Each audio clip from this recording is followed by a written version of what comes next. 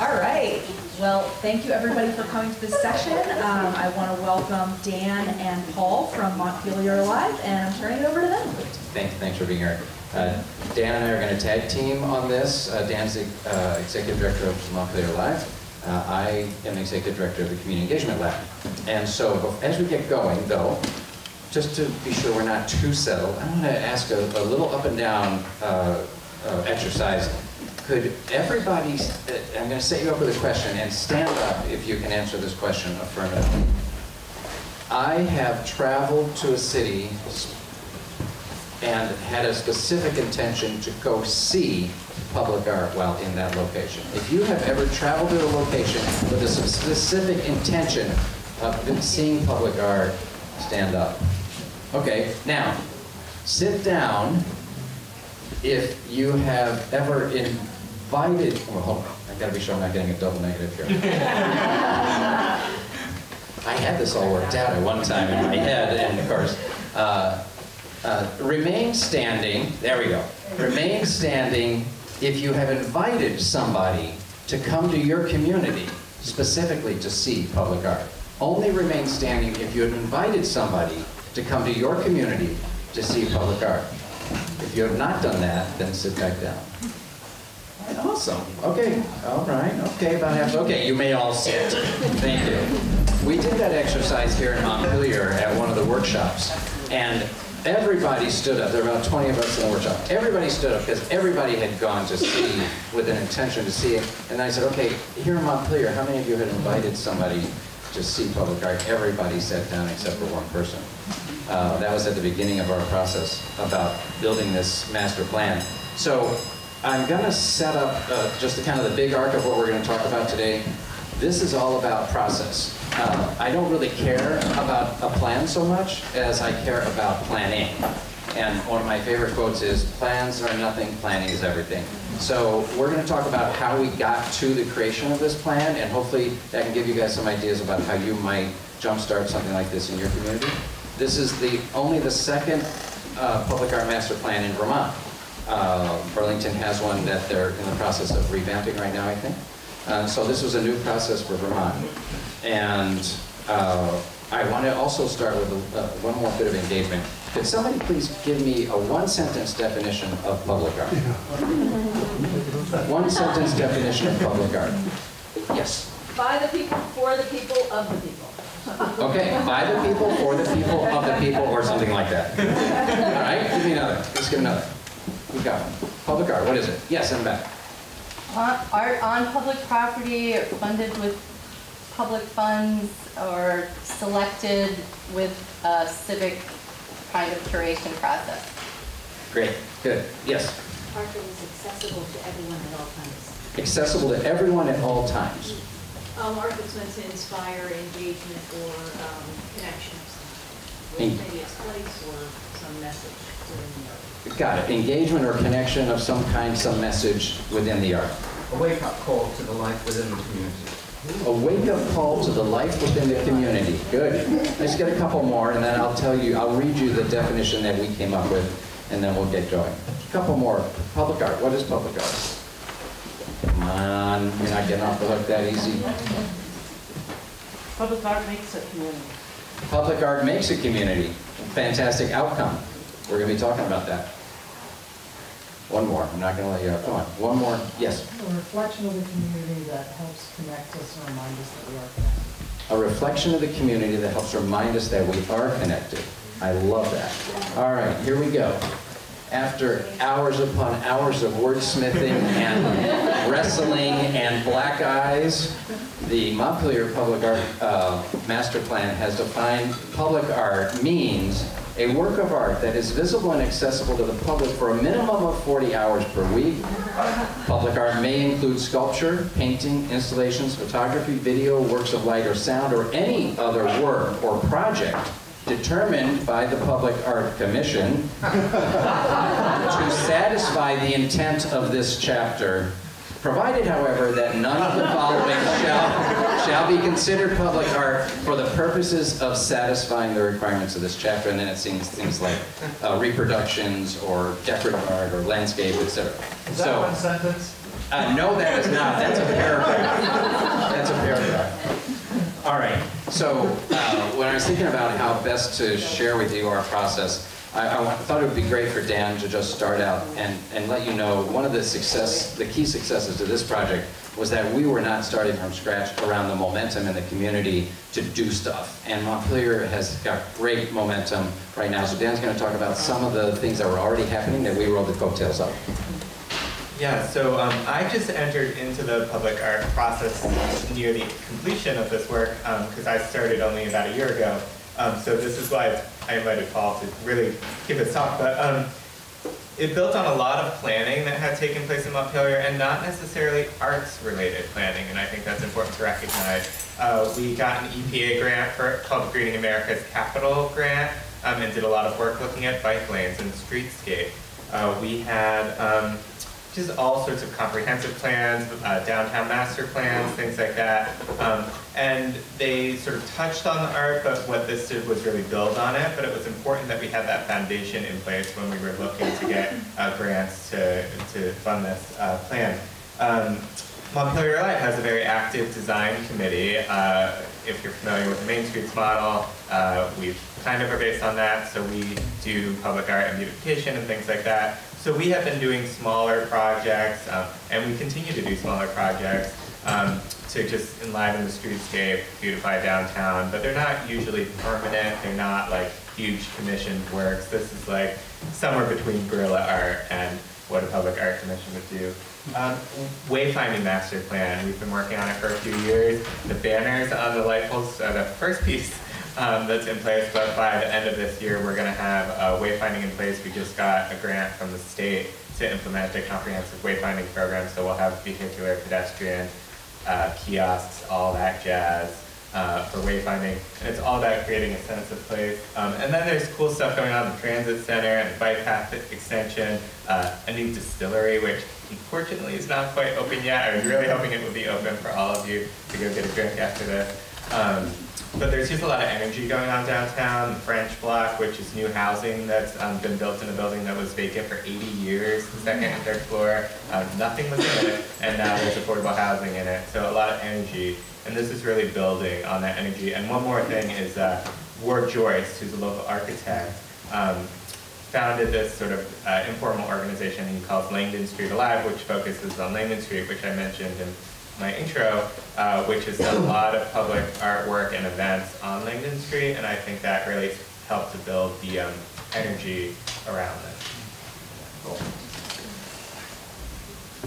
Okay, so what we're talking about is how do we get started, what's the foundation we needed, and this is a page out of the master plan, just how we got going, riding on all these coattails, and really there was a huge financial bump here too. The Taylor Street Transit Center was the largest public construction project in 30 years in Montpelier, and the mayor at the time, as we were trying to get the NEA to give us some money through their Our Town grant project, we were talking to the mayor and he said, well, we really want to have public art at the new transit center. And I said, okay, well, why don't we leverage a piece of public art at the transit center into an Our Town grant to get an additional $50,000 from NEA, and we'll do this project. So first year we applied, it was all about this new installation at the transit center, and oh yeah, we were going to do a planning process around it and create a public art master plan. Thumbs down from the NEA on that. Next year, almost exactly the same proposal flipped with the planning process as the centerpiece. Oh yeah, and we're going to celebrate with a $50,000 commission that we'll put in at the transit center. And they went with it. So we had $50,000 in our pocket from the city council, easiest fundraising I've ever done. They had a $12 million project. The mayor wanted it to happen. He said, well, I think we can find $50,000 in that project budget for public art. So when we applied to NEA, that was the funding foundation for the project, and then we pledged to raise $50,000 in addition to that. So how we structured a couple. I'm really into, I'm a little bit of a nerd about this stuff, but when we started going, we wanted to be really intentional on how the project was going to flow. And I think this was also one of the things the NEA was particularly pleased with, was the structure that we had. we knew that we were going to be inviting the city council to approve this, because this is not something that lives at the Arts Council. This is not something that should live in a Friends of group. This is public policy. How is the city going to intentionally support and advance public art as a core piece of its identity and messaging to the world? So we knew we had to sell it to the city council, so they're at the top. Then we had a small leadership team, and Dan and myself and Kevin Casey from the city were on that team, so executive committee. And I see Zahn here in the audience. He was one of the inspirations for being sure that you know these people well, you can work with them, you know you're going to be in the thick of it. Pick your leadership team so that you can share a beer with them on any given night and still be friends through this process. And then we spread out quickly into an advisory team, and this was the community. This was how we're going to bring all sectors of the community together, and it included professional art people, it included artists, it included the program director of the library, business people. You know, we tried to get as absolutely diverse selection in that team as possible, and 17 came together at the beginning of the project. 2 years later, we had about 7 active. So we can talk about that in the Q&A section. But and then we were going to hire a consultant, and so we knew that we didn't have the skills to write the city policy, and there are about a dozen consultants in the country that do public art master planning policy writing. And so it's a small, tight group, but Michelle Bailey at the Arts Council helped connect our RFQ to the listserv from Americans for the Arts. And next thing you knew, we were getting the RFQs coming in, and we selected a group called Designing Local out of Ohio. So, getting going. Once we got all this in place, we wanted to be sure that we were engaging the community. And you know that question that we started with, what is public art? That was the question of the moment for almost the entire process. How are we going to define what public art is, and how is it going to live in our city, and why should City Council allocate funds out of the general fund every year to the Art Commission for them to invest in public art? So we had to have a really clear understanding of what that was, and so we did that in a series of different ways. And we had well, let me go back one actually. So this bottom line, the community engagement, we had lunch talks, we had teaching artist workshops and school residencies, we had guest speakers, and I'm looking at Sarah Katz from BCA. I saw her earlier, she was one of our guest speakers. And we had one-on-one interviews. Our consultant interviewed about 40 people in the community about art and how they felt about the community. And we did a survey that got about 300 responders that went out in social media, that kind of thing. And we wanted to know from people what they believed about public art, why they thought it was important to Montpelier, and would they be willing to support it. And so those are some pretty interesting conversations. One of the things that was really fun about the lunch talks is that we did them at different times of the day in different locations, and we got completely different demographics.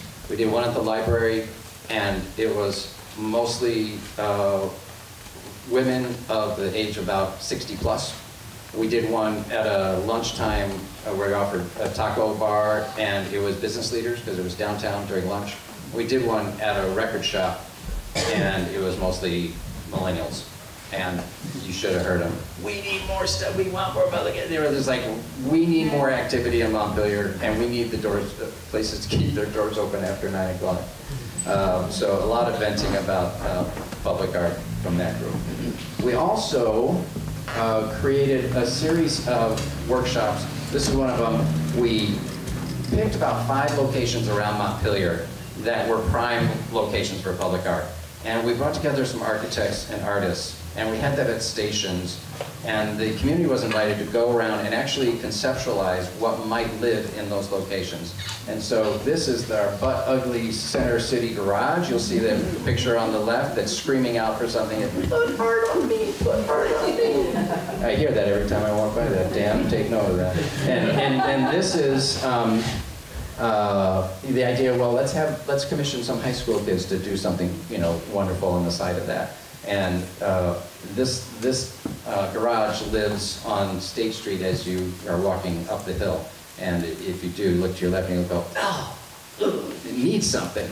So we had that along with, like for instance, earthworks in Hubbard Park, how we might do temporary installations.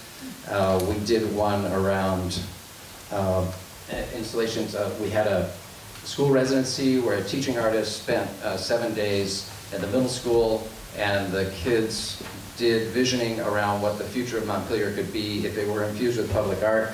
And you can kind of see on the pinwheels, these were all wind engaged.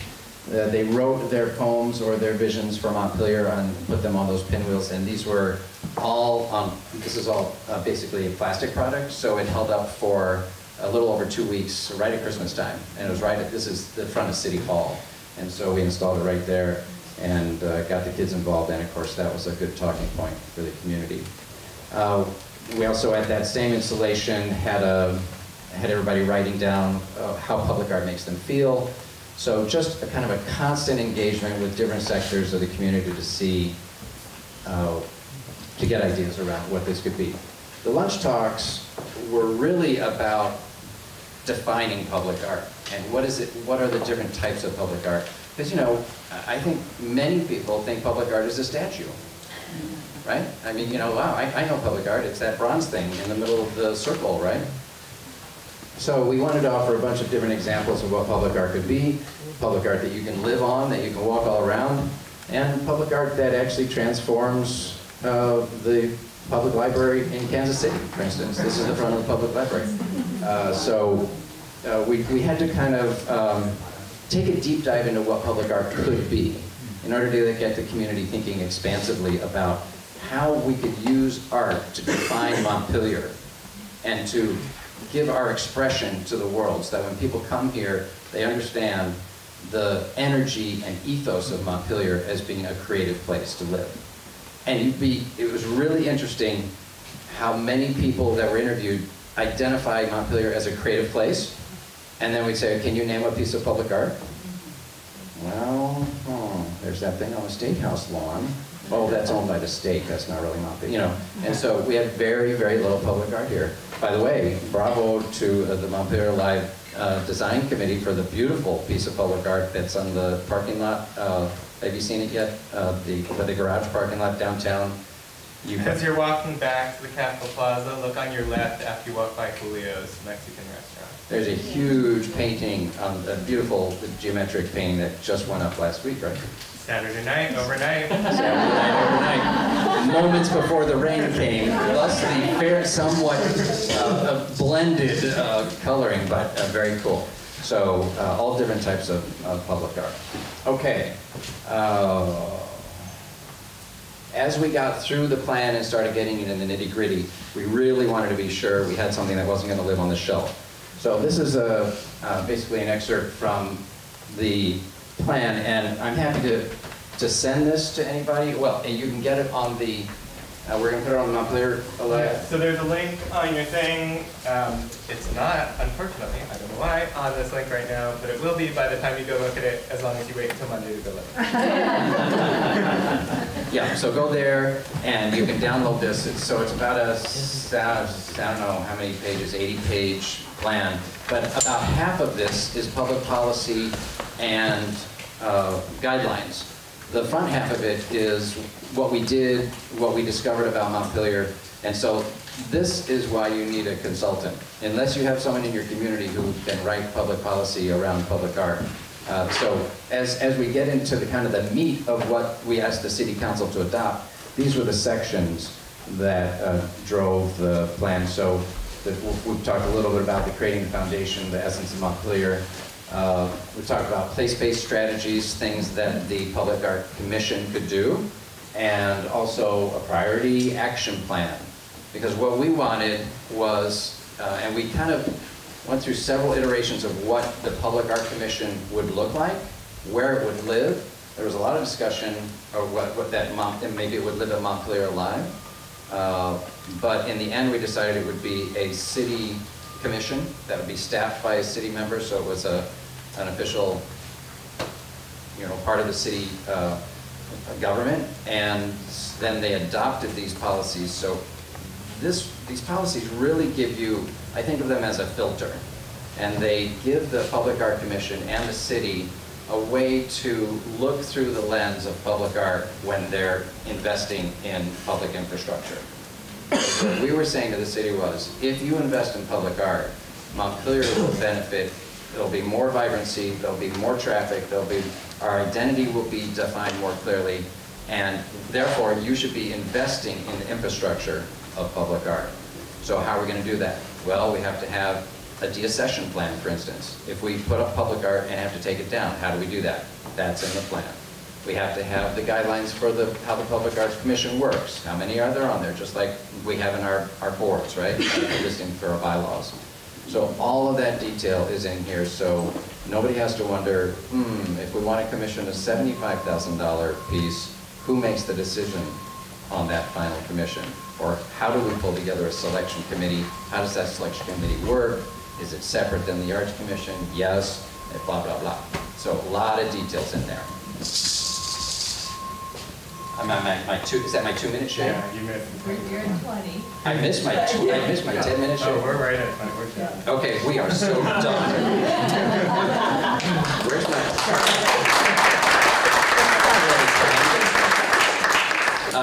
okay, so we're going to flip to questions.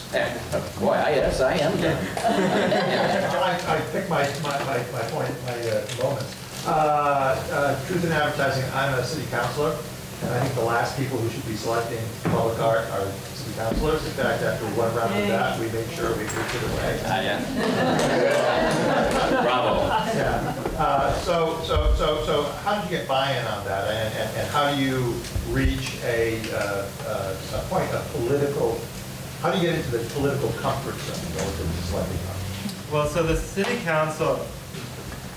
The city council approved the plan, which created the commission, but the commission is actually made up of representative from Montpelier Live, a representative from the Economic Development Corporation, a representative from Vermont College of Fine Arts, and 4 at-large members that were appointed by city council. So the city council don't serve on the committee. They were really excited about the plan.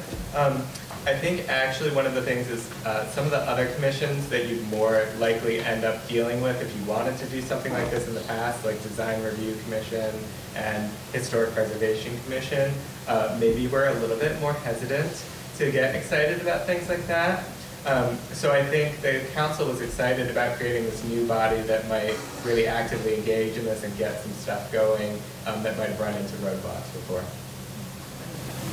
Yeah. I have a 2-part question. In Burlington, we have public art that emerged from what has been, upon reflection, looked at as a result of systemic racism. And we also have permanent public art that is frustrating in that it gives the appearance of favoring or aggrandizing a particular artist at the expense of infrastructure that was removed to put it there that would have served many artists, public bulletin boards. So as you talk about what your message is through art, I wonder how sensitive you are to these interpretations of it. I like how Dan was quick to hand the microphone back to you. Hey, thanks, Dan. Thanks. Yeah. Yes, that's an absolute upfront question that is the challenge for the Public Art Commission to be dealing with. And so one of the only answer I have to that is have people on the Public Art Commission aware of that question and that challenge. And that's something they're going to have to deal with as they go through it. I mean, I don't know if I have an easier answer except to say the people who are making those decisions should be aware of that and grappling with that. Because that's very real and upfront issues. Yeah. Question regarding how you implement the process and keep it going. Do you do an RFP or an RFQ? And in the state of Massachusetts, we have what's called a procurement law. So it hinders us from being able to work directly with artists. We're working on legislation to change that, but our Chapter 30B defines an artist the same way that they define somebody who's bidding on cement for the city. So your question is, what's your process for procurement? And are you able to do an RFP or an RFQ and work with your artists? Got it. So yes, because we did commission a piece in the process, and we put out an RFP, request for proposals, to artists around the state, and we had what I thought was a nice process engaged by, again, with Michelle Bailey and Michelle Bailey from the Vermont Arts Council and David Sheets, the curator of the state.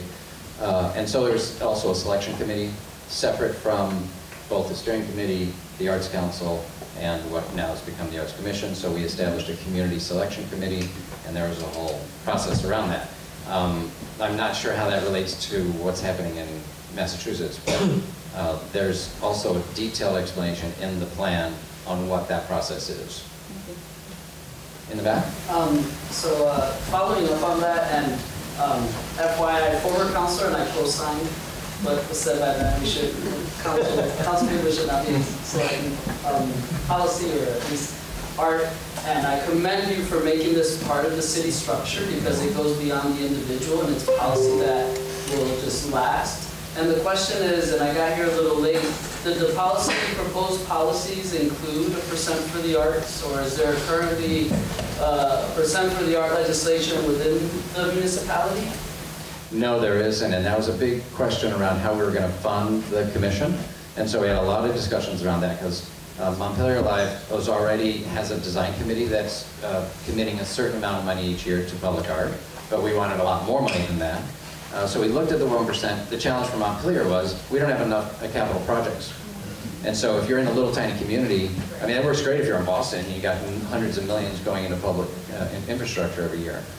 So we couldn't rely on a 1%, but it is in the plan to look at a 1% in the first 1 or 2 years of the commission to see how that could be implemented. Because, in the case of, for instance, the transit center, had we had that, we would have had a $120,000 chunk for public art. So absolutely, I think Montpelier is going to look at that, but not yet. Do you want to talk about how it is funded? Or I can talk about it? Yeah, sure. So we approached the city council and asked instead for $50,000 a year flat amount to support the commission that thought we'd raise additional funds, use that as matching dollars. They committed this first year to $25,000, and then Montpelier Live controls the downtown improvement district. So we have a small amount of funds, and we committed an additional $5,000 a year. So the commission has $30,000 in the first year. Yes, and the blue? If you systematize this identity as a creative community, who's responsible now for letting people know that you have this public art so that they will come and see it? Who's your marketing body? Yeah, exactly. Are you full-time, or is this a labor of love? Is this No, I'm full-time. Yeah. Yeah. Back to the original city council conversation and ripping on what you mentioned about the historic commission. So I think, New England-wide, we tend to be, fairly progressive on a lot of things, but we're very conservative about the built environment. And I think that, especially, in a region that's full of, historic assets, I've seen in a lot of places where I've worked, historic preservation sort of being the third rail conversation in terms of putting forward public art that's kind of progressive and relevant and kind of forward thinking and not just kind of harkening back to the historic time. And I'm wondering that, in a city full of, beautiful historic buildings, was that something you explicitly addressed in the process about how it relates to historic infrastructure and how that, how that conversation works in a way that's not hindering looking at sort of forward-thinking art? So I'm going to answer in two parts. First part is that the NEA required a pretty intensive review before they would fund the grant, knowing that we were going to be installing a piece in a historic district.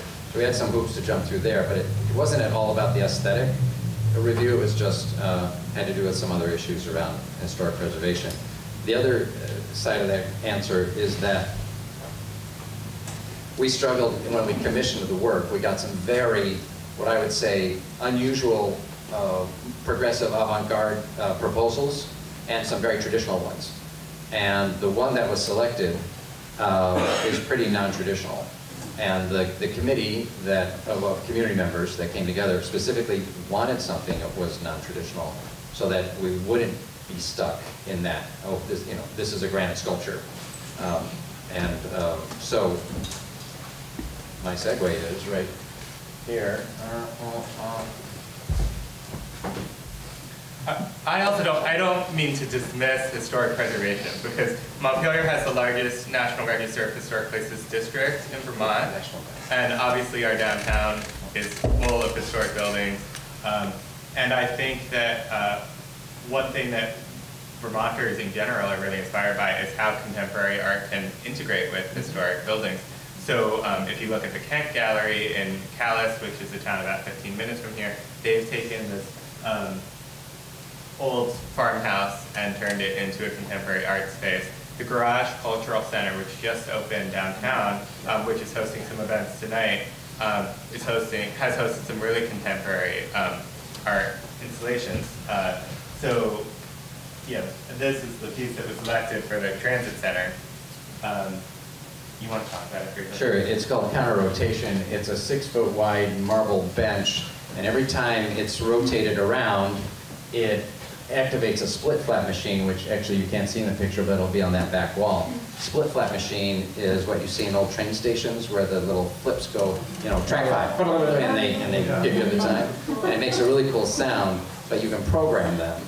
And so we're going to be programming it with things like poetry, and there are also images, and you can you give me my next slide? So it can do images as well, like this historic Abenaki canoeing image. And so there'll be an audible response that'll attract people to it, and also the fun of kind of turning this huge 2-ton chunk of granite that's in this really sophisticated, thing to keep it from going too fast. And then, like, the middle school will be able to say, okay, this is your month to program in some poetry, and then the kids hopefully will come down and say, there's my ball. So yeah, a fun piece. Yes? The name of the artist. Nava Gomez and, Greg Gomez and Nava Rodrigo from Putney. Yeah. Yes? Can you talk a little bit about how you're going to show the impact of the investment? We just got I'm with City of Boston, we just got a percent for our program a couple of years ago. I think once there's those kind of public dollars flowing to public art, there's a lot of how do you tell the story of that impact? Right, exactly. And so I'm going to, I will answer, but before I forget, on your resource sheet, on the very first resource is a link to the NEA that has actually you can look at the application that we wrote for the arts, for the Art Town project. And there's a section in there that asks this exact question, how you're going to measure the impact of your work. And so in creative placemaking, we measure that quantifiably by vibrancy. And how is it going to change the patterns of the people who are coming to our community, and how is it going to change the pattern of our community to come together in different ways? And so there are all kinds of ways you can measure that. And then there's the harder part is the qualitative definition of impact. How is this defining Montpelier differently? How are we going to use it in publicity to push out our identity to the world? And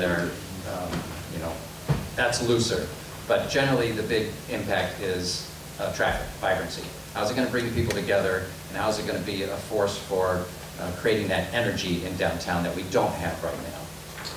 Yes? It sounds like you used the design committee of the Main Street structure to kind of as an entree into this process, which seems like it might be more palatable toward individuals that might be a little nervous about the public art process. Can you talk a little bit about how your wayfinding plan may be integrated with the public art plan and your other plans, and how that was funded? And so let me see if I can parse a couple of questions in there. One is there one about getting people, changing hearts and minds and moving towards the momentum of a public art plan? Correct. Yes, and so then the for other, that part I can answer. Good. Yeah, so I think absolutely, we're often not often, but we do small scale works. The design committee of Montpelier Live. The flag installation over the river that you can see from the Langdon Street Bridge, or you'll see it on State Street as you walk by. This mural that we just did, things like banners, and this is an iteration of, we've had banners before, just decorations and things like that. So that, I think, raises awareness about art in town, and we're doing small scale things. I mean, this mural project is going to be maybe $600. And definitely the hardest part was getting it approved. Actually doing it took us 4 hours, 2 years in the making. And you know what Ward has done on Langdon Street. I think it raises awareness, and I do think it made it easier to engage in these conversations because people had some idea of what public art was a little bit when we started having it. Is that fair to say? Yeah. And one of the things we needed to flip to was the notion of what's the difference between downtown beautification and public art? Yeah. And so Montpelier Live is now taking more of that downtown beautification. Well, they were already doing that, but they're kind of pulling out the public art component out of mostly what they do and giving it to the Public Art Commission. The other short answer that I would add to that is that the process that we went through of the engagement, this is not about transferring information. It's about getting people doing things that change the way they think. Right? And in this instance, we were asking them to change the way they think about their concept of public art. So the engagement was all around learning through doing, not just telling people things. Okay? Yeah. I'm curious how the performing arts play into initial conversations, and you're working with the dancer on Right. Wow. So, how much time do I have left? She's asking about performing art as public art. We had a really intense conversation over a series of months. Alana Finney was on the advisory team specifically because she was coming from a background of doing publicly engaged dance and site-based work. And well, why can't this Public Art Commission support performing arts? Well, and then suddenly, well, are we going to support theater in the park? Or are we going to support street art? Or we, and what are all the different ways that? So we had to come together with a definition around. A definition that the city council could believe in investing in around public art as infrastructure for defining and increasing Montpelier's vitality. And they decided in the end that ephemeral performance art did not fit into that of what the city council would be investing in. Yeah. I'm always curious in situations like this, how much infrastructure might play a role, as in like short stages or flat top rocks for impromptu performance art, but the investment is in the structure itself. Right, and so one of the projects that's recommended in the plan is a, well, no, actually it was not, it didn't make it into the final plan, but one of the things that we played around with was a portable stage, in essence, that could be activated to do the kind of things that Hannah's talking about, where we'd have a pop-up performance things or opportunities for pop-up art. And it's not one of the things recommended in the plan for short-term or mid-term goals, but it's definitely in the mix. So, each community is going to come together with this definition around this. We just had to be, because this was first time out of the gate for the city council to be investing, we wanted to be sure they knew that they were going to be getting a thing. And I literally, the quote from the mayor is, I can't go to the public and ask them to just give you $50,000 without knowing what that's going to be. No way was she going to do that. And so, and if Ann was here, she wouldn't mind me saying that. Yes, and. We also, in the plan, made sure that at the openings of any public art, like when we celebrate the completion of this, that performing arts could be a part of that, and that it could be funded as part of that. And we recommended that we look towards the creation of a cultural plan to engage further in how we can support this work. So I was excited to just have been at the Portland main cultural plan presentation learning about that because I think that's the next step. But we really had to draw some boundaries in order to make it possible. And I think that's important. Like, you can't do everything all at once. Like, we had so much time and so much money and we needed to get support for this project, like we had to stop somewhere. And I think what, about the distinction between public art master plan and a cultural plan, that was a really exciting conversation for Montpelier to go through because we don't have a cultural plan. But in the short-term goals of the public art plan, it suggests funding a cultural plan through the Public Art Commission, which of course is much more comprehensive and far-reaching than just a public art plan. Someone over here. I have a question. I find that in our community, we do a lot of volunteer public additions to community events and functions. And there's a perception made that we love to do art, we're just going to do art. And it's kind of a mixed message to the people that don't do art that we should get paid to do the art that is been given to these community events. And it's kind of a volunteer thing, a perception now that art is a way to make things beautified, kind of a gray zone, where the events are decorated by the artists in the community, but they're not paid to do the decoration part of it. So how do you, with your officials of getting public art done, like we have art walls in Swanton, is where I'm from, and it's all volunteer based, it's all donated paint, it's all kind of that presence, and it's an open canvas that can change at any point. But how do you get those people to know that artists need to get paid as well to produce the creativity? Yeah, that's a really good point, and we had a lot of discussion around that.